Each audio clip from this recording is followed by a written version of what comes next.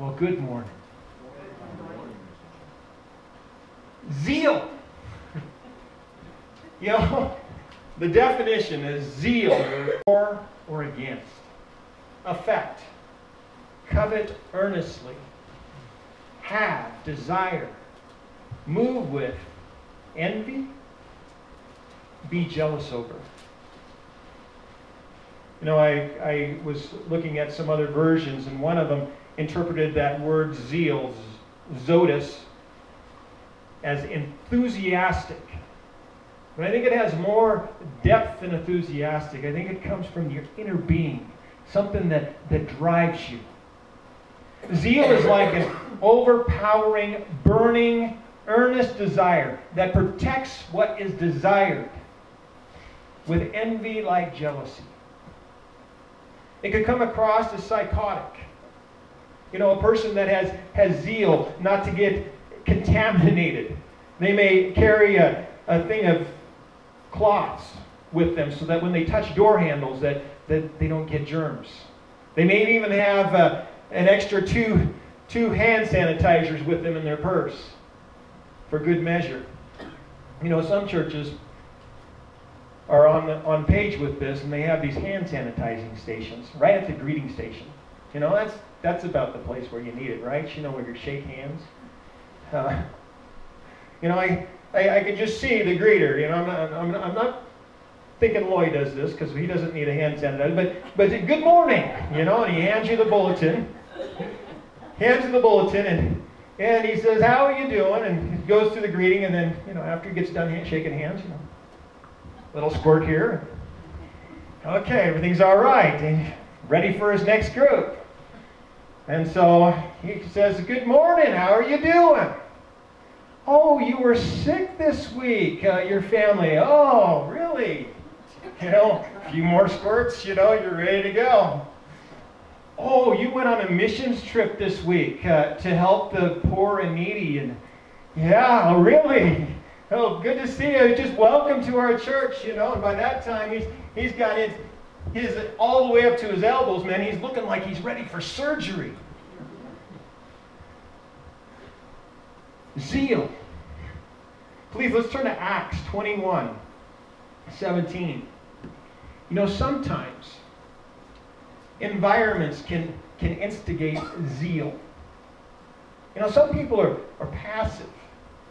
But you get them in the right environment, with the right people, and boom shakalaka. They're passionate, you know?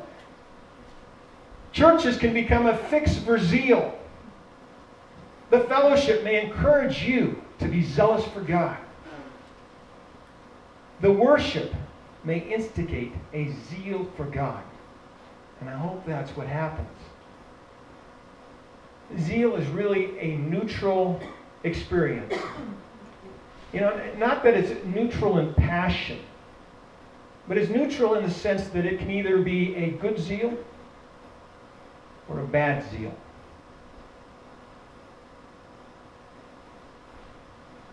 Paul said in the scripture reading this morning that Kent read, "It is fine to be zealous, provided the purpose is good. And to be so always, not just when I am with you." So you see, if you find yourself zealous, test to see if that zealous purpose is good. Test to see if that zeal is something that is just a happening in your life. You know, when the circumstances are right, or if it's something that's stable, and it's a burning desire within you, and it's hanging with you all the time. You know, as we move to this next part in Acts 21, Paul arrives in Jerusalem to be welcomed. Paul had a reputation, though, of mingling with the Gentiles. Now, if you know anything about Gentiles and Jews, the Jews thought the Gentiles were dogs. They were lowlife. And Paul had this reputation that not only was he mingling with these Gentiles, telling them about God's Word, but he was also asking Jews to do the same. The brothers in Jerusalem, though, as he came to Jerusalem, remember all those warnings about when you go to Jerusalem, you're going to have all kinds of trouble. Well, he comes to Jerusalem and they warmly welcomed Paul. But they were careful to explain that there were thousands of Jewish believers that were zealous for the law. Now, they might have had a hand sanitation, a type of hand sanitation station nearby. You know, just because this was Paul, the Jew, or the Gentile mingler. And they even urged Paul to purify himself. Well, let's read it in Acts 21, starting with verse 17. When we arrived at Jerusalem, the brothers received us warmly. The next day, Paul and the rest of us went to see James, and all the elders were present. Paul greeted them and reported in detail what God had done among the Gentiles through his ministry. When they heard this, they praised God. And then they said to Paul, "You see, brother, how many thousands of Jews have believed, and all of them are zealous for the law. They have been informed that you teach all the Jews who live among the Gentiles to turn away from Moses, telling them not to circumcise their children or living according to our customs. What shall we do? They certainly will hear that you have come. So do what we tell you to do. There are 4 men with us who have made a vow. Take these men, join in their purification rites, and pay their expenses so that they can have their heads shaved. Then everybody will know there is no truth to these reports about you, but that you yourself are living in obedience to the law. As for the Gentile believers, we have written to them our decision that they should abstain from food sacrificed to idols, from blood, from meats of strangled animals, and from sexual immorality." And the next day, Paul took the men and purified himself along with them. Then he went to the temple to give notice of the date when the days of purification would end, and the offering would be made for each of them. Let's turn to Numbers 8, verse 6, please. Is there a double standard here? I mean, the Jews, they had the law. They had all the sacrifices, and they were believers, yet they were still zealous for the law. And now Paul comes along, and they say to him, "Yeah, we heard all these reports about you. Here, prove that they aren't true by doing this. And not only that, remember what we told the Gentiles, this is all they have to do. All they have to do is abstain from blood, from eating strangled meat, and from sexual immorality, and a few other things. Idols. Meat sacrificed to idols." Is there a double standard? Should there be a double standard? I was having fun with the hand sanitizer station just a little bit earlier. But that was a huge part in the Jewish custom. And we'll get to that later. They were zealous about performing, washing their hands. As we look at the purification rites that Paul was asked to participate in, I want to look at the consecration of the Levites that were set apart to have a special standard of purity over the rest of the Israelites. And it looks like a double standard. But God had an order and a purpose for the Levites in an orderly way that God chose for them to be the religious leaders. As we read this Numbers 8:6, it's pretty extensive purification. In verse 6 it says, "Take the Levites among the other Israelites and make them ceremonially clean. To purify them, do this: sprinkle the water of cleansing on them. Then have them shave their whole bodies and wash their clothes, and so purify themselves." You know, purification went a little further for these Levites than a hand sanitation station as you walk into the temple. There was a whole bunch of stuff that they had to do in order to be pure, in order to serve God with the sacraments and lead the people and be priests for the rest of Israel. In Acts 21, Paul had his head shaved and started the process of purification. It may have been a Nazirite vow, because Paul was not a Levite. But there are all kinds of ceremonies, washings, offerings, and sacrifices that are very detailed in how they should be performed, when they should be performed in the Old Testament and the customs of the law. And these new believing Jews that Paul said, that the believers, James and the believers said, thousands of believers were zealous for the law. Now, how do you consecrate yourself? How do you separate and purify yourself from unbelievers? You certainly don't come to me or a designated priest to be sprinkled and make a vow and shave your whole body. It's not what we do, but we show some zeal. Ask yourself this question. How do you show zeal?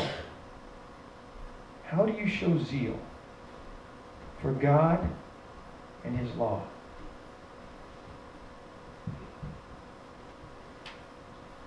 The thousands of Jewish believers were zealous for the law.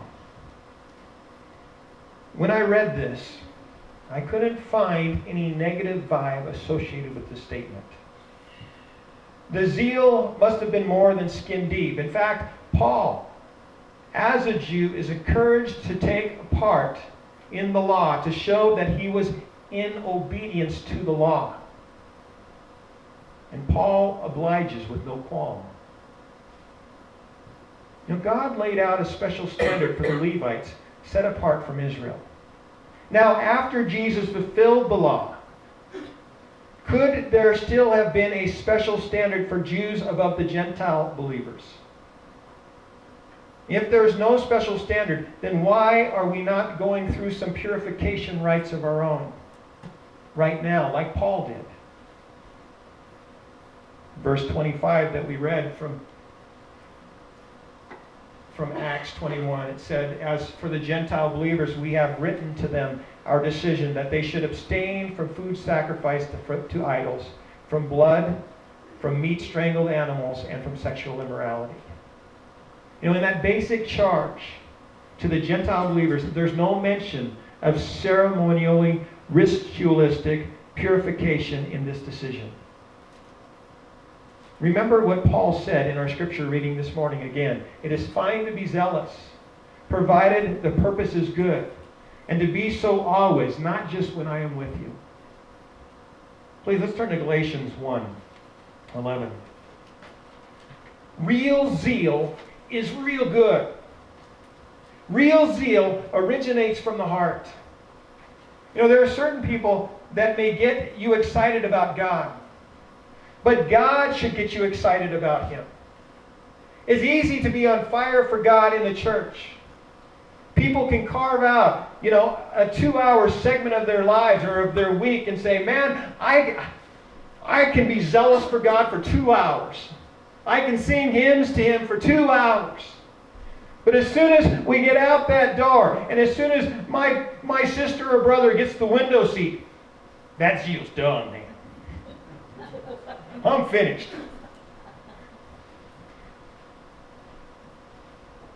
What about when the wife burns the meal again?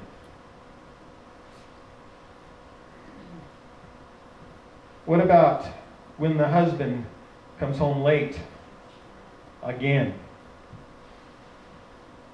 The boss, the parent, the teacher, or the spouse yells at you for no reason again. Where's your zeal for God then?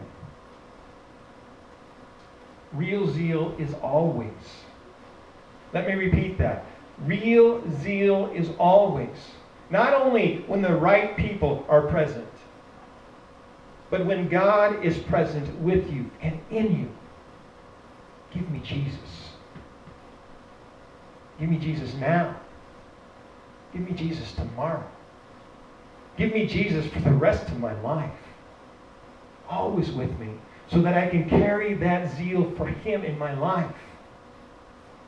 You know, Paul explains his transition from bad zeal to good zeal. In Galatians 1:11, he says, I want you to know, brothers, that the gospel I preached is not something that man made up.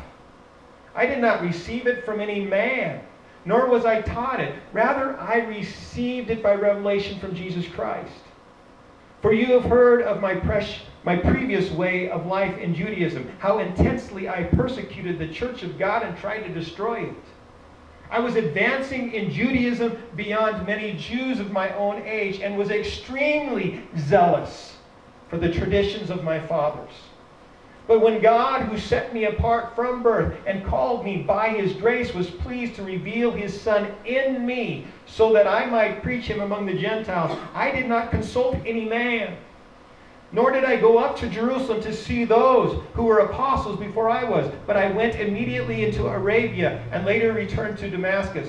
Then after 3 years I went up to Jerusalem to get acquainted with Peter and stayed with him 15 days. Now Paul explained that his zeal did not come from any man, but by God. By real zeal, I mean the real zeal. God chose Paul. God revealed His Son where? Where did God reveal His Son? Was it out there by man? It was in Him. God revealed His Son in Him.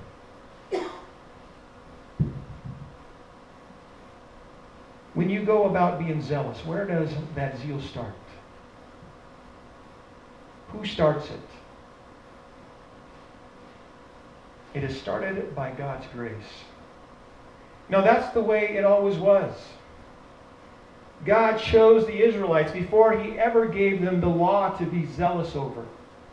God chose you by His grace so that His Son may be revealed in you. The zeal, the real zeal, is the response to that wonderful grace. The real zeal is a continual, night and day, week after week, month after month, year after year of Jesus expressing Himself in you. Even when the brother or sister gets the window seat, or the front seat. Even when there's no one around you, and you're sitting in front of the TV or the computer. Even when the ones you are around are zealous for ungodly things. We talked about the Jews possibly being set apart for the law, being zealous for the law, while the Gentiles passively avoided the basic no-nos in life. You know, God has set every believer apart to be zealous for Him. God's love in the heart will be a law to be zealous over. Looking forward to the next chapter in Galatians. Galatians 2, starting with verse 15. Should be real close to there. Paul says, "We who are Jews by birth and not Gentile sinners know that a man is not justified by observing the law, but by faith in Jesus Christ. So we too have put our faith in Christ Jesus, that we may be justified by faith in Christ, and not by observing the law. Because by observing the law, no one will be justified." You know, true zeal is based on truth. You know, a person can follow the law and be zealous for the law and be zealous for God. And it can be a good thing to be zealous for the law. But they have to realize the place of the law. It's not there for justification. It's not there to, once you get them all checked off, of course, by checking them off, usually it's, I failed that one. I failed that one. I failed that one. And we get to murder, and he said, I don't think I failed that one. And Jesus says, if you call your brother a fool, you're in danger of hellfire. I better check that one too. If you hate your brother, you're a murderer. And so we get this law. Are we zealous over it? Without Christ, the law is a curse. And it imprisons. It shows God's holy standard, and it points to the one whom that perfect standard was completed, satisfied, and fulfilled. Through this knowledge, you can have a healthy zeal for the law.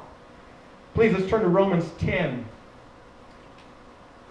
The one, Jesus, who enters our lives through belief as we empty it of our ways, selfishness, and sins, free us and frees you from the imprisonment of the curse. You should be enthusiastic about this. You should be zealous for this. And man, woohoo! I'm free. I don't have to meet all those standards because Jesus did it for me. But not in a zealous way to say, now I can break them all like Moses did that day. I can follow them with a newness of life, with a newness of Christ living in me. It's not me following them, it's Jesus Christ, His power living in me and being revealed in me.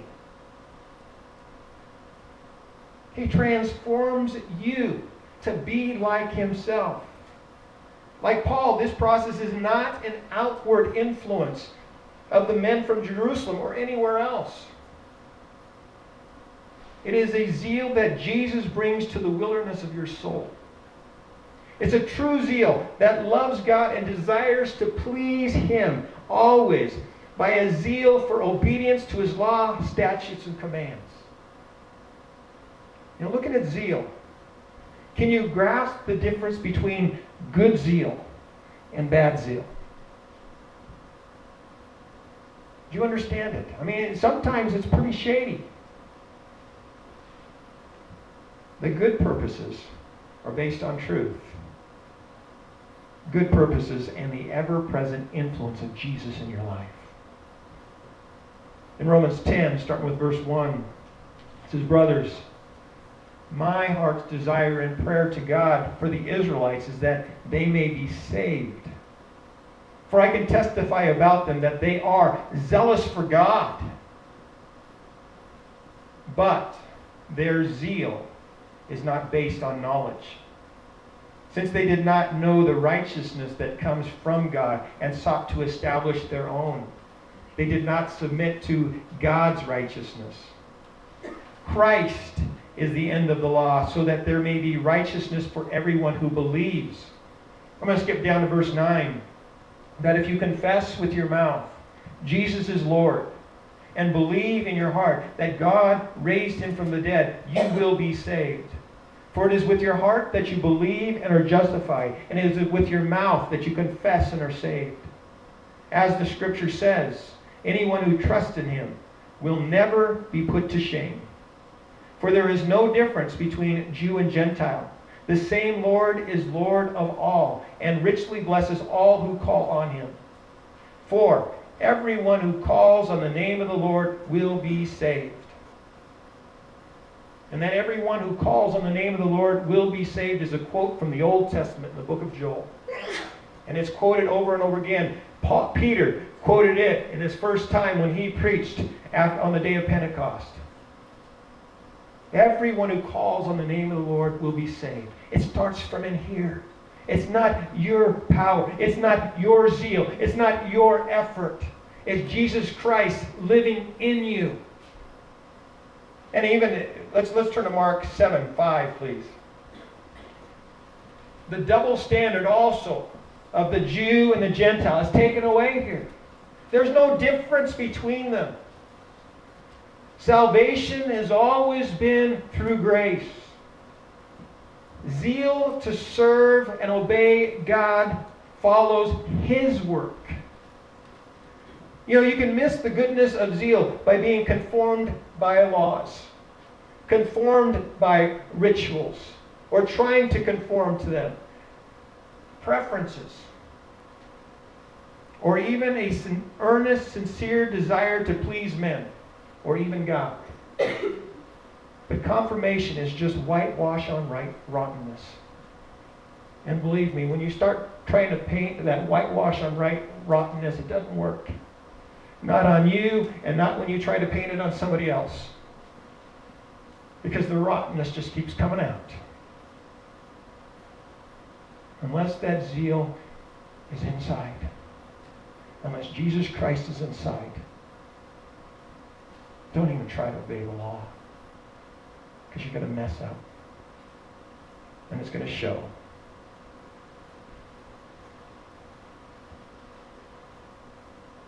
Jesus transforms from the inside. He heals from the inside. When he healed the paralyzed man who was dropped from the ceiling in the presence of all this crowd, Jesus said, "Your sins are forgiven."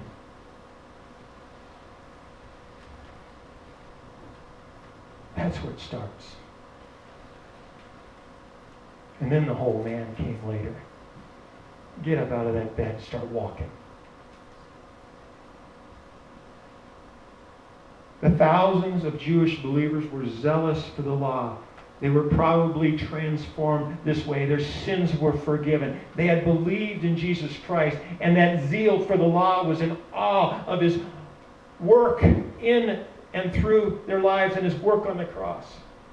That's why they were zealous for the law.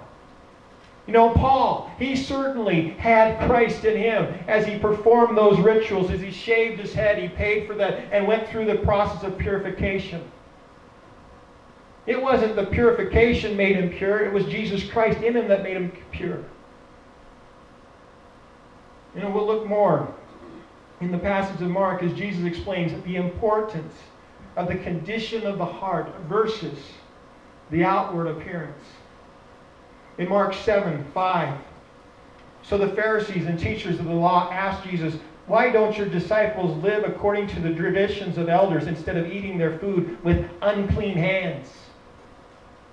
He replied, "Isaiah was right when he prophesied about you hypocrites.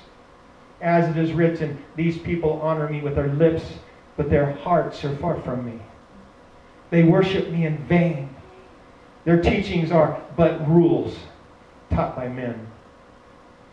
You have let go of the commands of God and are holding on to the traditions of men. Let's go down to verse 15, please. Nothing outside a man can make him unclean by going into him. Rather, it is what comes out of a man that makes him unclean. And then go down to verse 21. He went on, "What comes out of a man is what makes him unclean. For from within, out of men's hearts, come evil thoughts, sexual immorality, theft, murder, adultery, greed, malice, deceit, lewdness, envy, slander, arrogance, and folly. All these evils come from inside and make a man unclean." And that's the zeal. That's the bad zeal. And you don't know how many times people try to dress it up. And it's worthless.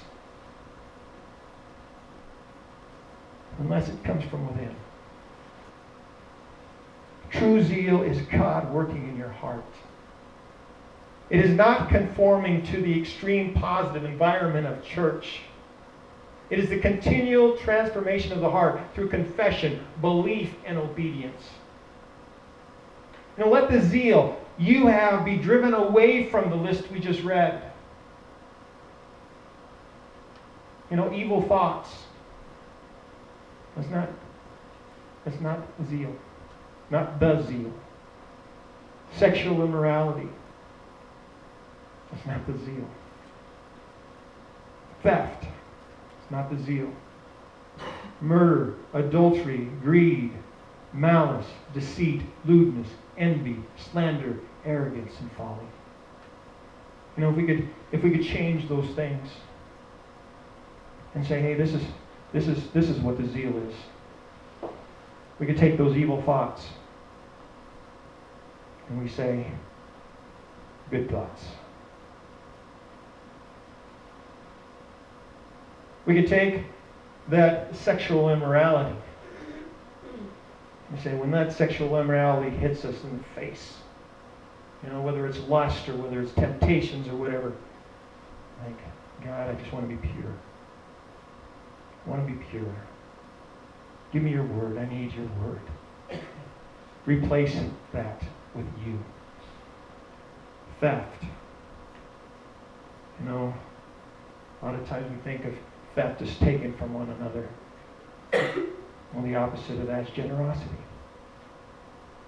God, help me to be zealous. I need to be zealous for you, and I need to give away with the things that I am so zealous for. In the Old Testament, it talks about stealing from God, and it wasn't like going into His church and taking out of the offering plate. It was withholding the tithe. Withholding what belongs to God. That was theft. Generosity.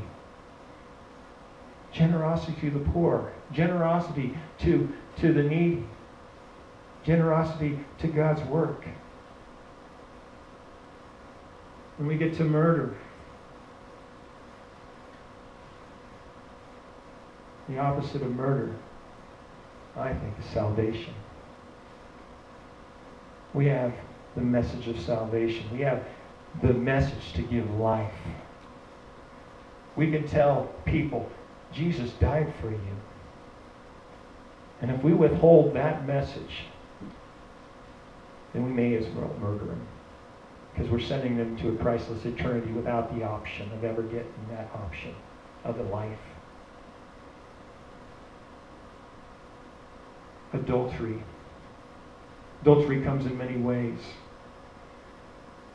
Are we committed to Christ? Are we committed to one another in love? Greed. Contentment. Are you content? I was asked a question, my track team said, if you could have a choice between world peace or Donald Trump's wealth, what color would your Lamborghini be?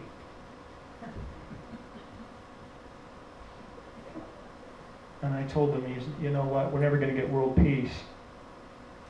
And I didn't give him a color. I says, I'm content and I'm happy with exactly where I'm at in my life.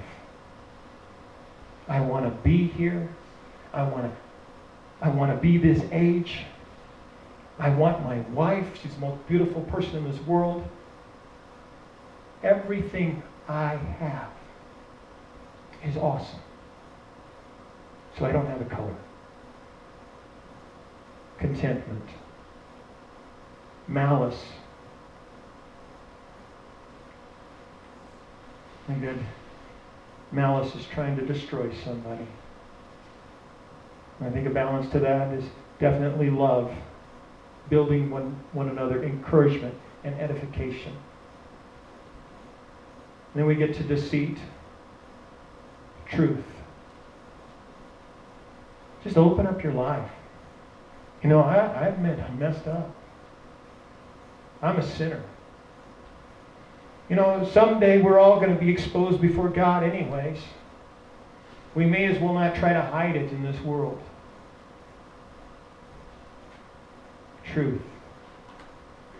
Lewdness. Graciousness. Let's be gracious. Let's be zealous and be gracious to one another. Envy. Joy. Be happy. Not just happy because of the happenings around you, but be joyous because Jesus Christ died for your sins. We're all going to heaven. Those of us that have believed. And that should get us going every single day. So when you think about these thoughts of anger or whatever, envy, think about what you have.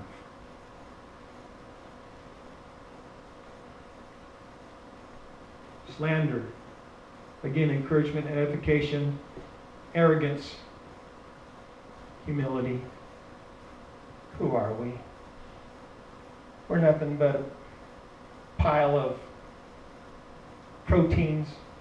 Someday, 30 years down the road, 50 years down the road, at least 90 years down the road, all of us can be dust. Anyway, be humble. And then we got folly, wisdom. Just be wise.